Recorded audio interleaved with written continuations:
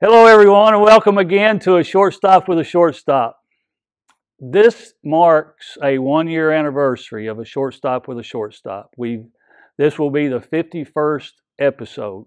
It's not the 52nd because Zach and I went to Peru for a week and we didn't do a Shortstop with a Shortstop that week. But today is the 51st episode of Shortstop with a Shortstop. And I wanted to talk a little bit today about heaven.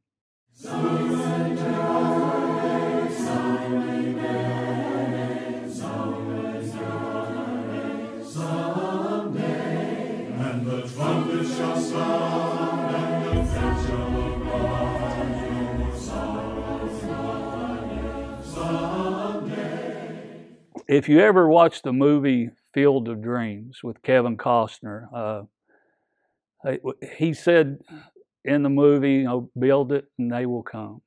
And, he built the baseball field, and a lot of ex-Major League Baseball players that had already passed away was coming out and playing on the field. And one day, Kevin Costner's father came out during the movie, and they wanted to play catch with each other. And after they played catch with each other, the father asked Kevin, he said, "Is this heaven?"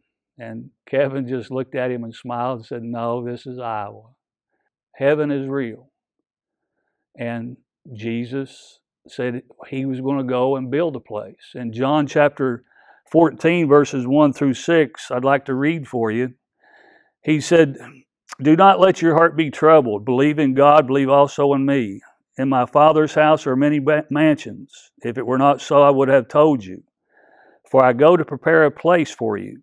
If I go and prepare a place for you, I will come again and receive you myself, and where I am, there you may be also. And you know the way where I am going." Thomas said to him, "Lord, how do we know where you are going? How do we know the way?" And Jesus said unto him, "I am the way, the truth, and the life, and no one comes to the Father except by me." And Jesus has gone to build a place that we can go and literally be with him. In 1 Corinthians chapter 2 and verse 9, it says that the beauty of it is going to be indescribable. Now that paints a picture in my mind where Kevin Costner's dad asked, he said, "Is this heaven?" It's some place that we cannot even really comprehend exactly what it's going to be like. But we know that it's going to be absolutely awesome.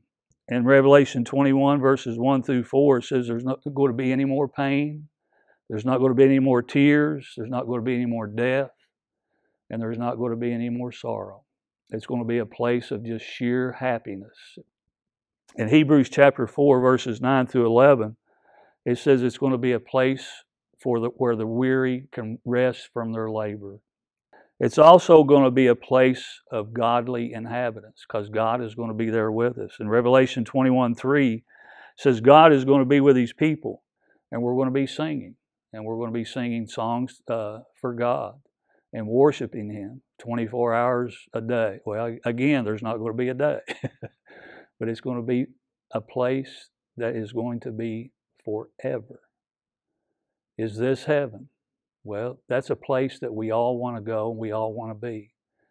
But here I want to go. But the thing about it is I want everybody else to go too. I want you to go. I want me to go.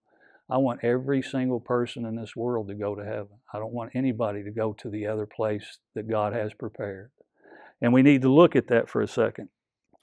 In Matthew chapter 7, verses 13 and 14, it says, "Enter through the narrow gate, for the gate is wide and the way is broad that leads to destruction, and there are many that enter through it. For the gate is small and the way is narrow that leads to life, and there be few that find it." And that's a sad thought to me. Because if we look back in the Old Testament, we look at Noah building the ark. How many people were saved when God destroyed the world the first time? And there was only 8. It was Noah and his wife and his 3 sons and their 3 wives. But God says that there is a gate that we need to walk through, and it's going to be a narrow gate. And it takes obedience, and it takes a lot of guts, a lot of intuitive trying to read the Bible and see what God wants. And that's what we need to do. We don't need to try to have a faith that somebody tells us what we need to do. We need to study the Bible, see what it says, and apply it to our lives.